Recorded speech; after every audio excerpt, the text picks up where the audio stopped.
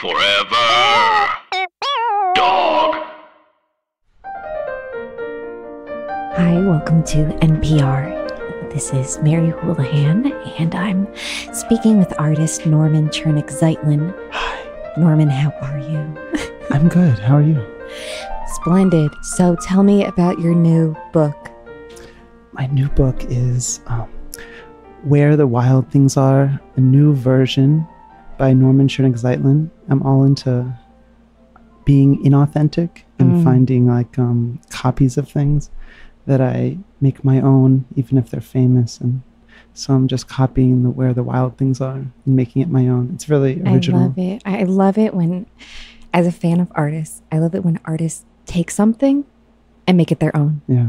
It's incredible. I know. It was really the revolution in the 80s when people started doing that. And now we just all do that all the time, right? It's so amazing when you think about it. Hi again, you are listening to NPR. Just kidding. Norman, thank you for coming to my podcast. Mary.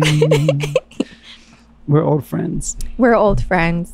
So I don't think I told you anything about the podcast. In fact, when you got here, you said, are we going to talk about sex stuff? Because I have some stories.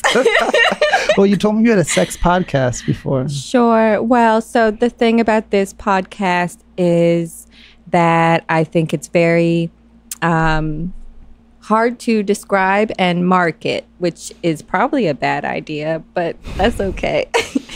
So it's like, so I have this podcast, Mary Houlihan's Lil Podcast, and then that is like an umbrella under which there are like mini series. So me and Sam did episodes where we're sex freaks. Oh yeah. And so you are a guest on my Distinguished Artist series. Perfect. So I think none of the Distinguished Artist eps have been released yet, but I'm thinking maybe they'll have like a classical music,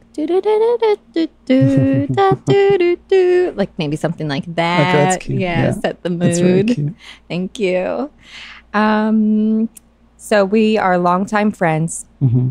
We met sex freaks. Sex freaks. We met in art school. Mm-hmm. Tell me the freak about yourself, and then I'll ask you questions. So we met in art school. Yeah. I remember when I met you, you had long, straight, brownish red hair. Mm-hmm. I was stunning. You were stunning. And we met and we became friends because you were from New Jersey and I was from New York. Mm-hmm. And we both felt like oddballs in this strange San Francisco setting. We thought everyone sucked and was dumb. It was dumb. And if only everyone was down to earth and smart like us. Like, quick and like critical and wasn't afraid of each other being mean. Yeah, everyone's so fake. Everyone thinks they're being nice, but actually being fake polite, that's not nice. That's actually rude. Yeah. So we would have rants like that and dance. And dance. Yeah. I spent a lot of that time like looking for guys online. Yeah, on That's Manhunt. mostly what I did. Yeah. Manhunt.net. On Manhunt, my first year of art school. Yeah. So tell the listeners about Manhunt who might not know about Manhunt. Manhunt was before Rest Grindr. in peace? Rest in peace, I think. I don't know. I haven't checked. But before Grindr, it was an online dating sex website for gay men. And you made a profile and then you would find other men who liked you on that and they would contact each other. And yeah, it was called Manhunt. It had a great name. And I spent a lot of time on it in my freshman year of college in San Francisco. Met a lot of great guys. Really? Yeah, I did. I learned a lot. I met like different people from different cultures and communities and places, and I was really interested in that. Are there any hookups from then that you still keep in any kind of contact with? No, I could have, but I don't know. Yeah. It was mostly that like we would have these flings and I'd like learn about each other and then I'd move on to somebody else because I didn't find someone that I really was so into. But I made friends for a little while and then you move on. I wrote a lot about it at the time too. Like I used it in my artwork a lot. Really? Yeah, I used to make pieces with it. So you're a painter. Yeah. You use oil paints.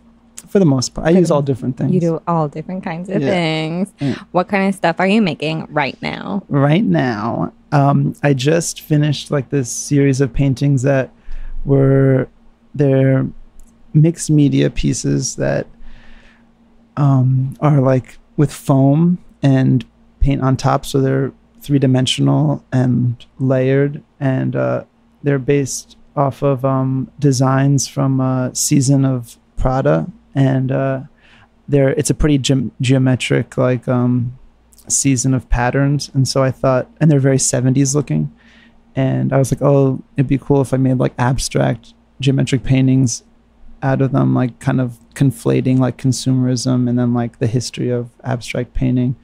And also finding like body parts in the designs, and they're like kind of subtly there in the abstraction. So it'll look like an abstract painting, but it's also like a knee that's like maybe bleeding or something like that. And I find those in the designs, and then I make them into they're all the same size, 12 by 16, and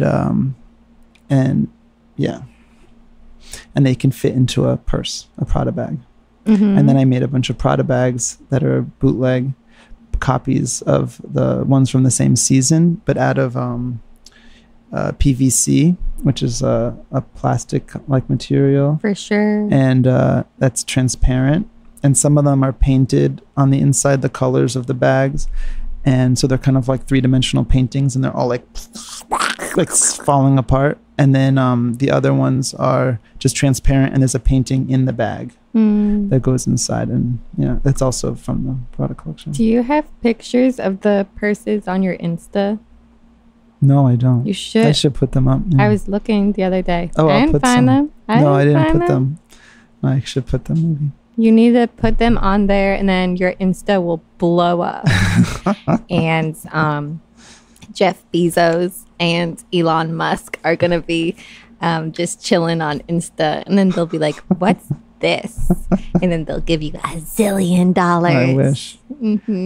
I wish. No, I think that one of the reasons I don't put that stuff right on Instagram is because I don't know, I like the idea of having a show with them and then people being surprised because they never seen them before. And if I put them on Instagram, then they'll be like, oh, we know. Really? That's like my impression, because sometimes when I go to shows, I like have seen the work already because of Instagram. And so I'm like, oh yeah, I know. And I'm looking for the thing that's a surprise that I haven't seen before. Yeah. So that's one of the reasons I don't do that. But I should. I also made fountains, actually, I forgot to say, like some of the bags I made into fountains of color. So like in them is like a pump, and it's pumping out the color of one part of the bag, and then there's different, and it's divided into different colored liquid, because the bags are like stripes. And also one of the reasons the 70s was important, like I thought they look like 70s prints, like there's something very 70s in the style of the colors and the shapes and everything in the paintings, and because the clothing was inspired from the 70s. But in the 70s, a lot of fashion designers were copying paintings. So like Yves Saint Laurent did this Mondrian painting dress, and there is a bunch of other examples with like Christian Lacroix and Versace, and so there was also this like kind of return to that, but from the opposite direction, like taking fashion and turning it into paintings instead. You should make a Banksy dress. How badass would that be? If only I liked Banksy more. I wanted to look at it more. What are your thoughts on Banksy? I don't know. I kind of find Banksy a little bit boring. Yeah. It doesn't make me think. I feel bad. I always think they're obvious, the things he puts. And I'm like, oh, I like artwork that makes me think about something else. Yeah. My friend JP McDade, he's a comedian, and he has a joke about Banksy where he does like an impression of Banksy. And I forget exactly how it goes, but it's something. His voice like this or something. No, it's like he starts by saying like, I hate that people like him is so like not deep and obvious and stuff that like any 10-year-old would say and does say. And so then he goes into the impression that's like, so it's Mickey Mouse, but but he has a gun. So it like represents how like capitalism is like bad. This one over here is it's like a rat, and it's like holding money, and it's like shows that like money's bad. Yeah. Yeah, it's all I feel obvious and bad to I feel like criticizing stuff that's like earnest and means well.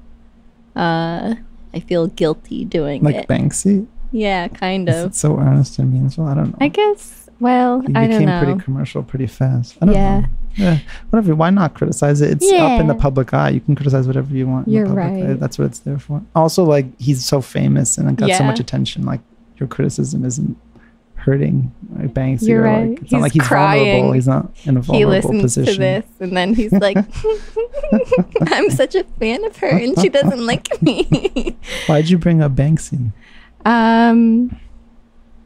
Why did I bring up Banksy? Oh, because you were talking about making fashion out of paintings, and then I thought it would be funny to make Jacob Banksy dress. I bet that was done definitely Oh, in LA. for In LA, sure. like when he got big, they always do that kind of stuff there. Have you seen the Comedy Central show Corporate? No. They have a great episode that makes fun of Banksy, and it's really? it's about like that, like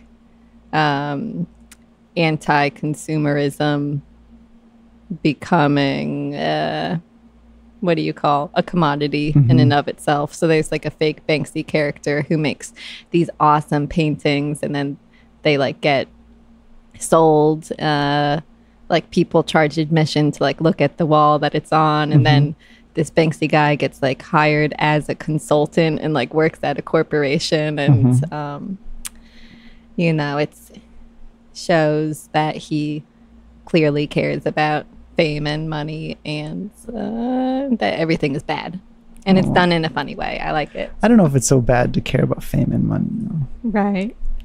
I'm not so moralistic. Because you're in that very way. famous and rich. No, because I mean, I don't think people's desires are bad. I just think how those desires were created could be something that's bad. But yeah, I don't know. Norman, what do you think about the art market? What do you think about the system that artists must exist in? I mean, it's pretty hard and difficult, and it's just like the rest of the market. It exploits people and makes only a few people really rich and successful, and they exploit lots of other workers who aren't artists, who are just like make their stuff. But that's the whole entire system. It's not like, I don't think the art market's separate from like the rest of the marketplace. It's just another part of it. It's all bad, the marketplace. It's all unregulated. It's all like hurting people. It's all making people poor and starve. Yeah. And we don't have to live that way. The art market's just like another extension of that. Yeah. Whenever I tell people who aren't artists, when I tell them about like artist assistance, they're just like, what? And then really, like but the whole history of art has artists. I mean, the entire art history has artist assistants. Regular like, people don't know that though. Down to Neolithic art. Yeah, but everyone, like those famous painters in like the 1600s couldn't make those huge, ginormous paintings without like all the people that made. I mean, it's just too hard for one person. I guess now, I mean, it's probably similar now. But what do they get so upset about? Because they think if a work is said to be made by so and so, they think it should be done by so and so. Oh, but it is. It's their idea and like their creative direction. Right. It's like a movie. That's true. I mean, in the art world, the one thing that is really messed up is they don't give credit to everybody who made it. Like they don't say like, and assisted by blah, blah, blah, blah, blah. And like this person did this. Like in the film industry, they have that. In the art world, for some reason, that never crossed over. I have no idea why. I think it has to do with something about the Like, I think it makes it sound less valuable. Exactly. Yeah. And there's something about the genius of the artist and like the touch So and like stupid. their mark and their brand and stuff like that. Mm-hmm. And with a move, but still, directors dominate the movie Are there industry. like Everyone's like, oh, this director did this, and like it's called their movie, even though we all know who else worked on it. So it could be like that in the art world. It could translate. So people in the art world, are there any unions? Because like I don't know. the There's some film world, movement, is very unionized, and so you would imagine that like if it weren't, you could just be like, it's directed by Woody Allen, the end, and like not have credits that say everyone that worked on it. Yeah, well, there was a movement to do that, but they never really took off because so many artists don't want to be art handlers, for example, forever. They like have everyone has so much ambition and ego. You're kind of, I think people don't want to stick to be in a union. You really have to like plan on sticking around in that field for a while to unionize. You know, Right. people have to really work hard and for a long time to organize and get everyone to create this union. And then like unions work the best when people are staying in those jobs for a long time because they build up seniority and like that whole stuff, and they get all these benefits. And the reason for them is that like they'll stay for a long time. So like and so like at galleries there's art handlers, but they come and go a lot. Like there's probably some people that stay for a long time, but often they move on. So that's been the main problem, I think, with unionizing in that way.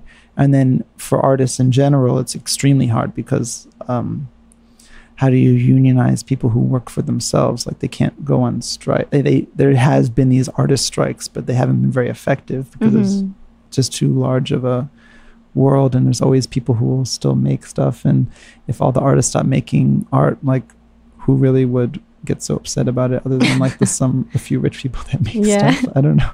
Our investments. Oh no. Yeah, exactly. Yeah. Maybe their investments would probably get even more expensive if everyone stopped making art. So they would go up in value. So yeah, but there are places where there are unions of like art handlers, which is where a lot of artists work in, like at Sotheby's and Christie's and stuff. But the corporations there have been trying to break it for a very long time.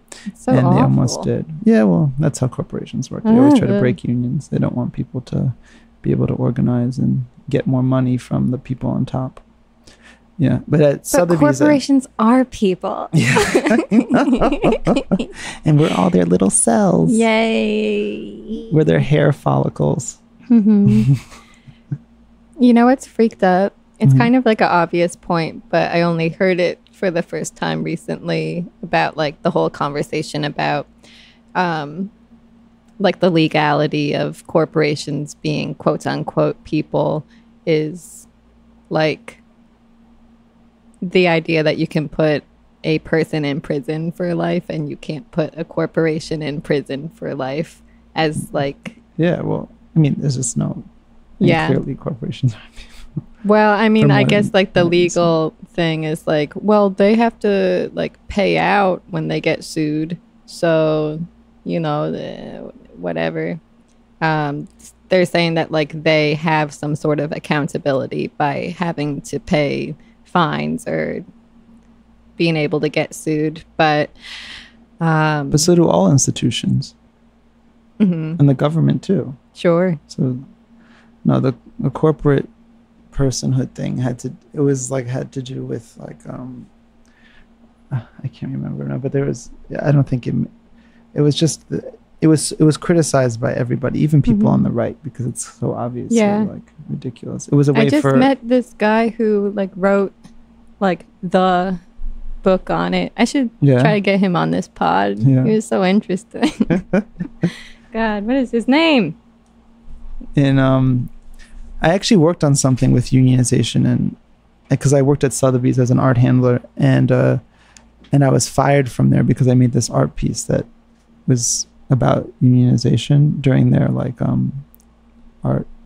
their employee art show, and I gave a talk about it at Eflux, an art organization, a few years, 4 or 5 years ago. Wait, you did this? Yeah. What? Okay, You didn't know about that? No, what the freak? Oh. And let's see, what year was it? I don't know, it was like 4 or 5 years ago. I was working at Sotheby's, and then during their employee art show, I did like a carnival for unionization that was called Insemination Carnival, because because our symbol was the horse of our union. The art handlers union was like part of the what do you call it union, the Teamsters union, which symbol is the horse. And so I got this huge like horse inseminator, like one of these tools they use to like inseminate horses and to make them pregnant. And so I took some photos of that, and I made posters with that. And then I got all these horse balloons, like the same number as there are art handlers at Sotheby's. And I blew them up, and I had like a huge amount of them in the exhibition space. And then I had this carnival song playing, this union song called Union Maid. That's an old union song. And I turned it into a carnival song without the words. So it was just like, I was like that. Wow. But for the union song. And it was playing throughout the halls, and nobody realized for a while. And then eventually they caught on, like the management caught on. And then at the day after the end of the show, they fired me. What did they say? They just took me to the office, and they didn't have to give a reason. Because I wasn't in the union yet. I was about to make the point where I could apply. Yeah. And the art handlers also kind of uncomfortable with it, some of them, because I made it so much like I kind of sexualized the whole thing with this horse inseminator. And like and there was a popped balloon poster also, like a popped horse balloon, and I kind of explained it to them in this like erotic metaphorical way. And that also, because they're very macho, like cool. The whole union guys were very macho. And I was just like gay boy working there, so I always kind of felt out of it also from that. And you were talking to them about horse cum. And they thought it was funny, but they're always really uncomfortable with that. And and so it was a mixed thing anyway. But then after that, I gave a talk about it at Sotheby's in relationship to not Sotheby's, at Eflux, in relation to like this artist who does a lot of work about what goes on behind the scenes in the art world, and like how distorted it is, and like how messed up the value system is. And she made like a fictive artist who was having a solo show, and he was having like a lot of problems figuring out what to do because of he was a mid-career artist, and like he needed to keep it going, and like had to rush to do it. And so he had all these people make his pieces for him in a fabrication workshop. This is different than having assistants. A lot of famous artists all over the world, but especially like the big time ones and like middle level ones, have their work made for them in these huge, like these factories, basically in Germany and Switzerland. I'm sure there's some in America too, but I just know about the ones there. And those factories, like they basically just send them a design and will have some interaction with them, but they're people they don't even know who just make their sculptures for them, for example. And they do make a lot of the decisions for it too, because they make minute decisions in the process of making them. So this artist, Natasha Sader-Hagegian, she did a piece with this guy named Uwe Schwarze, I think his name was, and who's a manager or a director of one of these factories, and they did a project together where about this process of making artworks for artists, like for them, and this kind of alienated process. And and so she did this show and made these horse jumps. And artists love horses. Artists. So it had this relationship to my horse thing with the Insemination Carnival. And these horse jumps were taken from the scene in My Fair Lady, where everyone's at the horse races. All the bourgeois people are all dressed up, and they're there to see and be seen. And then the horses would race by really fast, and they would all put their binoculars up for one moment and look, and then take them down and continue their conversations. And they weren't obviously watching the horses at all. It was just like all for show. And the binoculars were even for no reason, because the horses were very close. And so she was taking that like scene and using it as like a metaphor for like the art world, and how like people make all this work, and it's no one cares about the work. It's about like the social scene, and about the value, and about all these signs that are opaque to just like this social value hierarchy. And so anyway, so she built all these, her and this guy Uwe Schwarzer made all these horse jumps. So there's a horse jump there, And then I did a talk about my piece, and there was a few other talks from from some interesting people. It was a really nice show. Okay, is this a dumb question? Would you want to be like one of those mega rich artists? I think if I was, I wouldn't have my work made for me in that way. I think it's fun to make my own work. I think that's one of the reasons I like making art. But that I don't judge the artists who do that, because I understand. I'm really not into like judging them for their process. I think that like the system demands that of them, and like also I don't think that like it has to be like their hand in the work to like make the work authentic. I think having other people make it is fine. It's actually part of. It's actually, if anything, conceptually just becomes part of the work. I think it's spooky though that it seems like when you get to that level, your audience becomes like a very exclusive. Yeah. Well, your audience kind of either it's huge like and like it's museum wide, or it like kind of sucks and you just have a bunch of like rich people looking at your work and other artists though. But you always kind of have the art community hopefully looking at your work, and artists you're friends with engaging with it hopefully, and that kind of keeps you going, I guess. Yeah. No, the most beautiful art is ones that's still connected to a community or something. Yeah, that normal freaking people part of a culture. Can look at. Yeah, it's actually part of a culture. Yeah. I have an aside. The book and person I was thinking of is Adam Winkler, the writer of We the Corporations, How American Businesses Won Their Civil Rights, which basically they used like the civil rights movement as a playbook, like copied all of like the legal mechanisms of getting rights for women and minorities, and then like use that as arguments for corporations having more like protections and getting away with more criminal stuff. It's and screwing over their workers. It's so hard. And their consumers. It's terrible. I know. I just heard, my dad was just telling me the other day about how the Trump administration got rid of this law that forced a regulation that said that investment banks and other kind of investment firms had to put their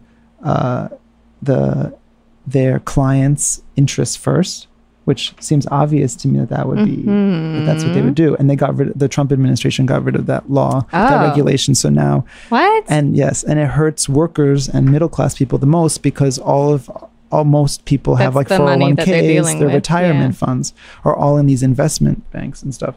And they though now the firms will put their interests first, like how much money they can make first before their clients. So that means people were going to lose a lot of money in their retirement funds. Their interests aren't going to come. And rich people can avoid this because they'll just go to investment banks that will put their interests first, because they're much more knowledgeable and careful and watching with their investments. While workers and middle class people don't totally follow all this stuff, and they're not like inspecting their 401ks and how that stuff works. Anyway, it's just kind of a real disaster for retirement plans of middle class and working class people. Yeah, it's really stupid. And of course, just another way that the corporations are screwing us.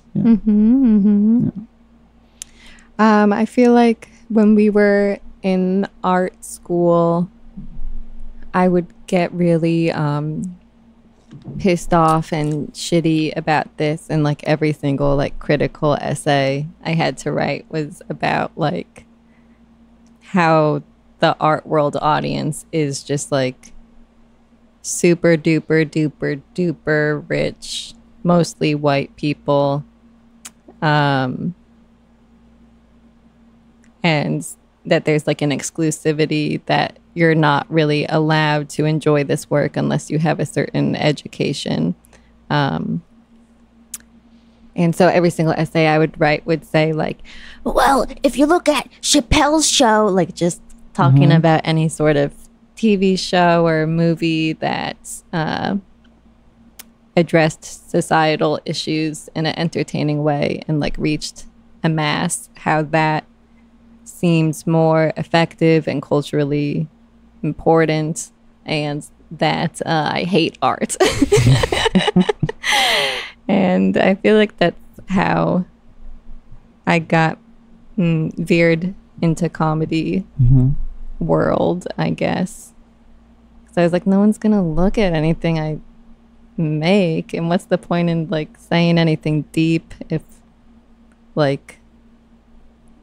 if it's just truly like an investment product for rich people to buy. But not everyone has to become an artist like that, I think. Yeah. And also, even if it's an investment product that rich people buy, people still see it. And also, not all artwork as necessarily, I think, has to be so much about so visible. Like an artwork can also just be an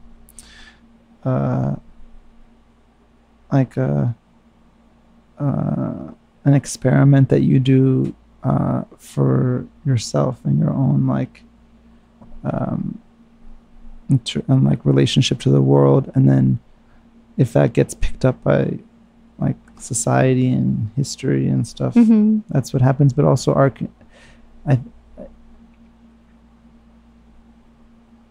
it's hard to focus so much when you make artwork on what the outcome will be in terms of function, because then you get so caught up in that you don't end up making the things you want to make, I think. Right. Like, and a lot of the stuff that I want to make is I've recently thought about now is more like kind of an expression and interpretation, and like thinking of it in terms of poetry. Like maybe like someone will be touched by this and like interact with it, and that's good enough and great.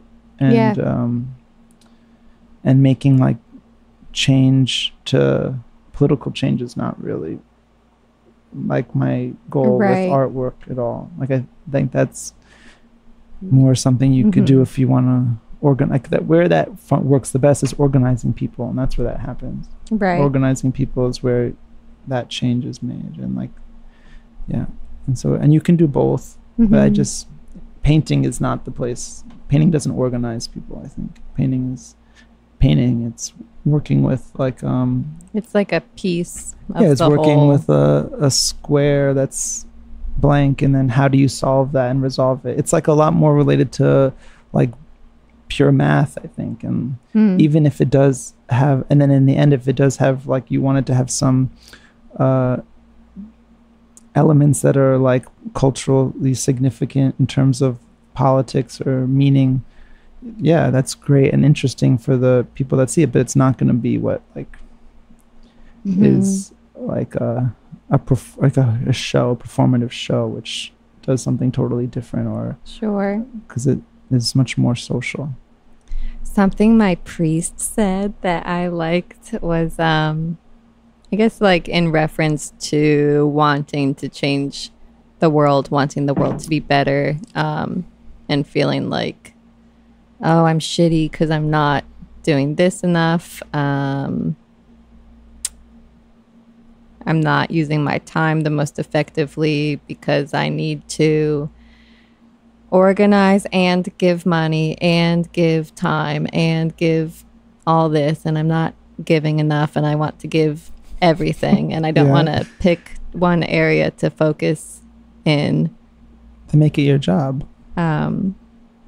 So he sort of said to think of it as like, no, you have like a role.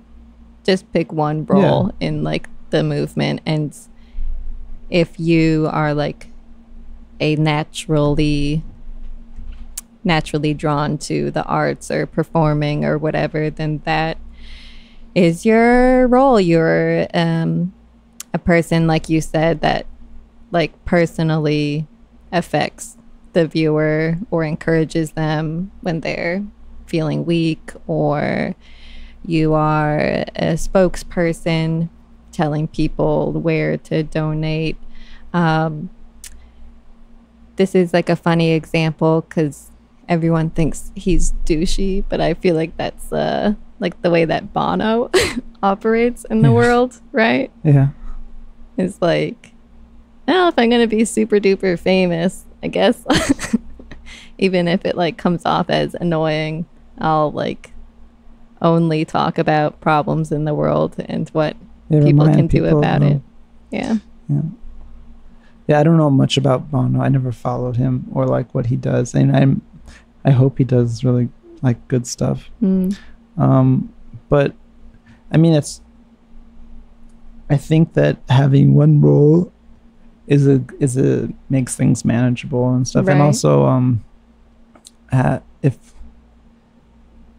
think you have to kind of, if you really want to be effective, you have to kind of make it, you talked about like all these different things like give money, time, all this stuff. You should just make it your job. If you really, that's what you want to, your life, that's like your raison d'etre of your life. Like you should just make it your job. And yeah. What do you think about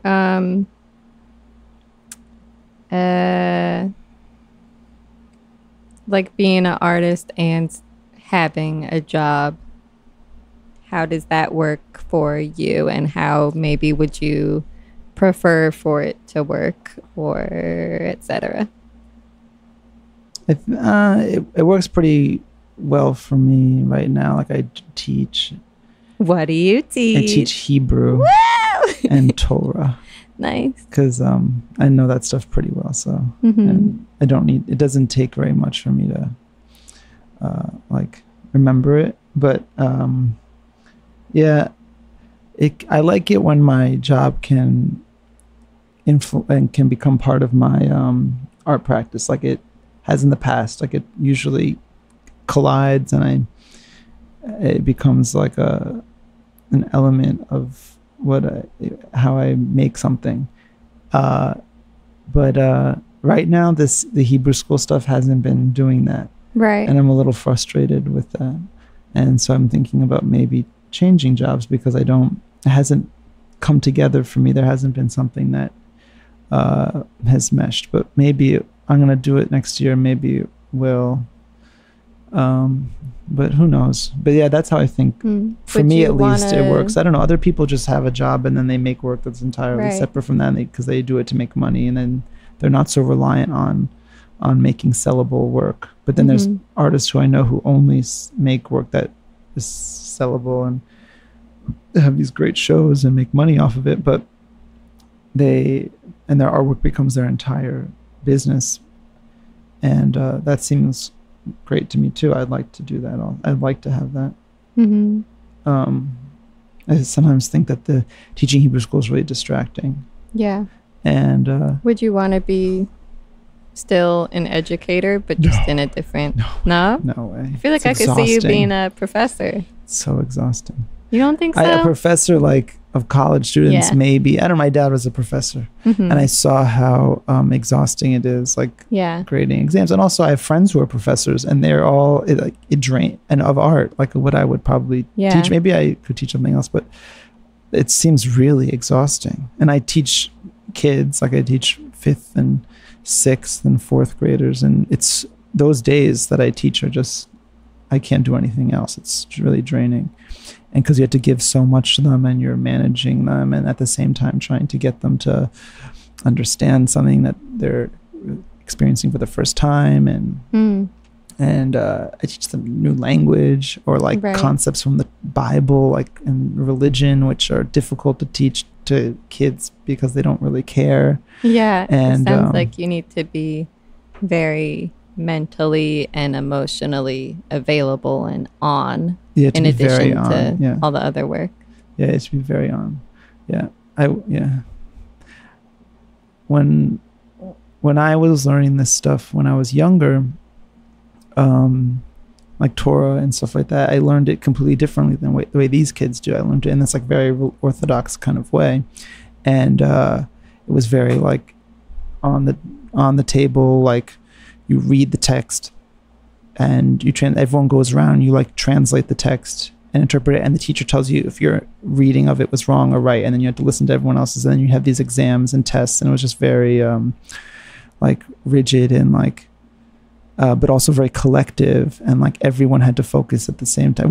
much more focused. And the way I teach at the Hebrew school I teach at is very much like hodgepodge different things together at the same time. The kids can't read the text of the Torah, so you don't really give that to them. And even in English, it's like over their heads, and you have to give them so much context and everything like that. And even then, it's just like this ephemeral thing to them that is kind of not in place all the time, and how it relates to like their life is unclear. Even if you try to figure that out and give them something, it's still really difficult, I think, to translate.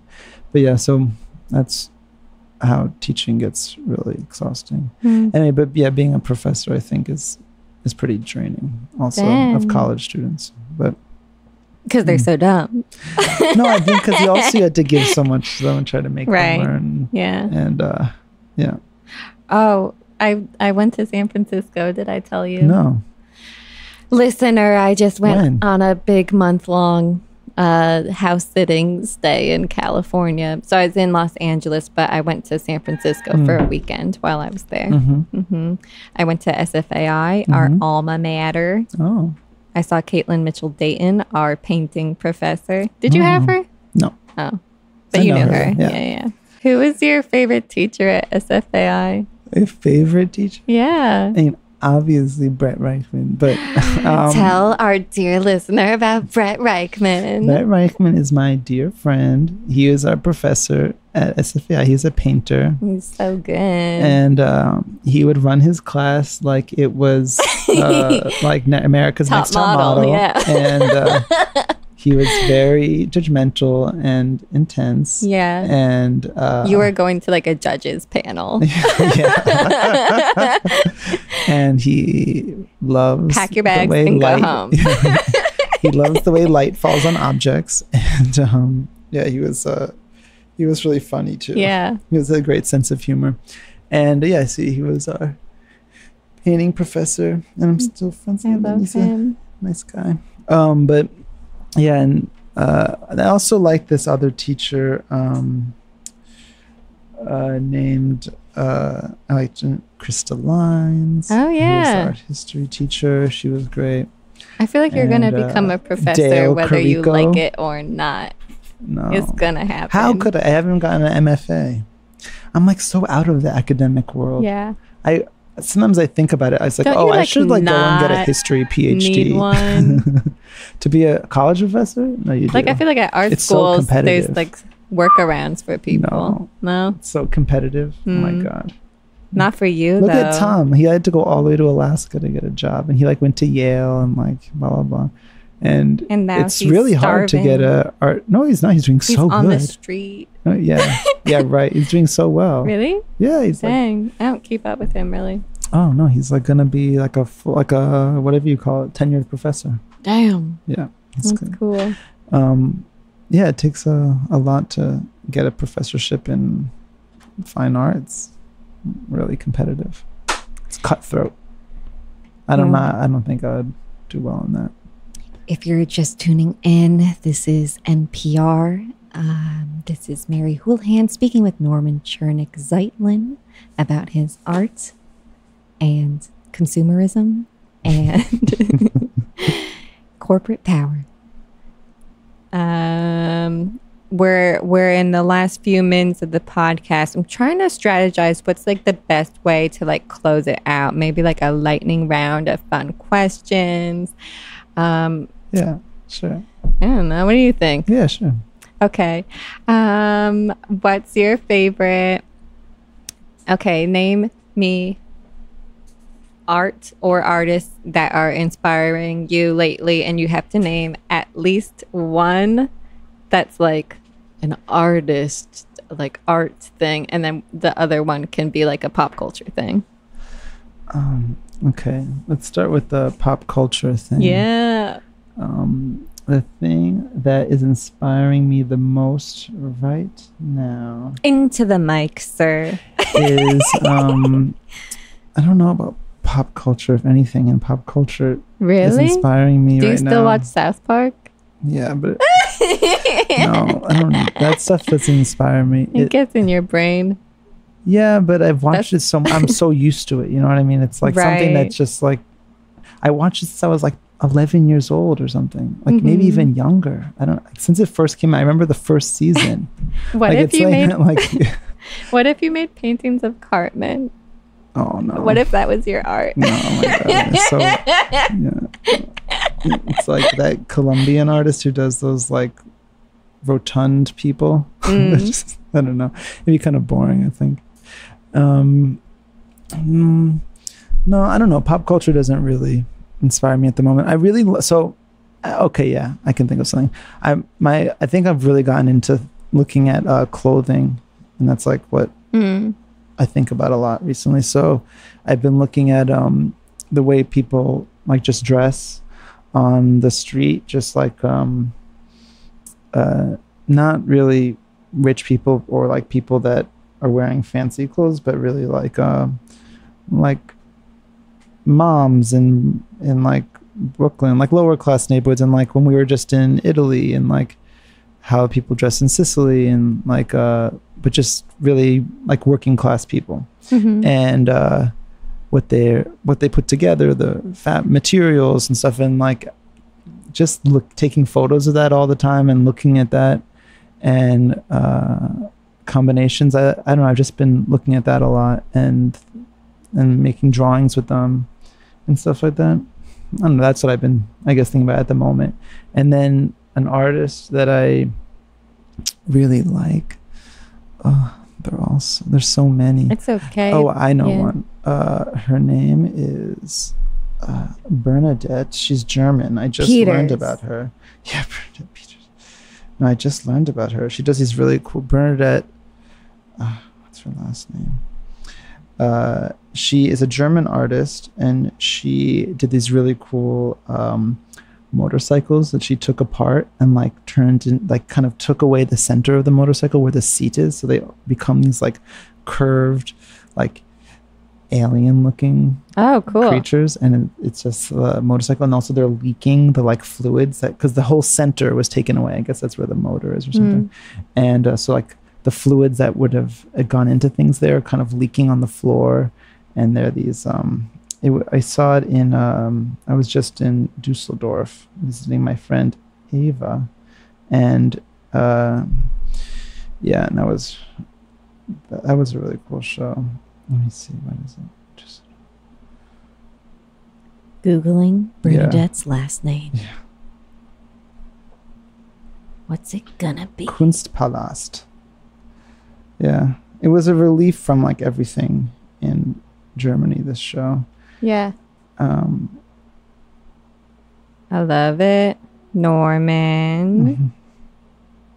And also one of the reasons I liked it, because I dealt with like products like clothing, how I'm thinking like clothing a lot, and turning and like kind of undoing them, making them into something else, and you know, having that be like a kind of interpretation of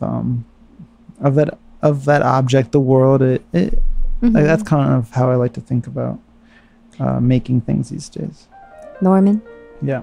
Thank you for joining me on my Distinguished Artist series. Oh wait, you don't want me to tell you about this artist? We don't have time, Normie. Okay, it's done. So if I was some freaking rando out there, how would I learn more about you or see stuff that you make?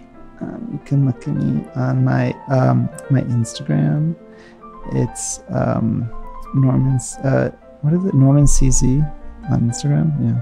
At Norman CZ on Instagram. Cool. And then I have a website, Norman Chernick-Zeitlin.com. I love it. Yeah. I love you. Love you too, Mary. See you soon. Thanks for having me on.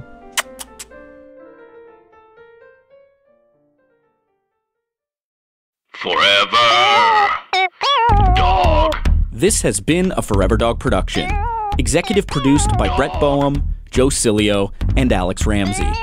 For more original podcasts, please visit foreverdogpodcasts.com and subscribe to our shows on Apple Podcasts, Spotify, or wherever you get your podcasts. Keep up with the latest Forever Dog news by following us on Twitter and Instagram, @ForeverDogTeam and like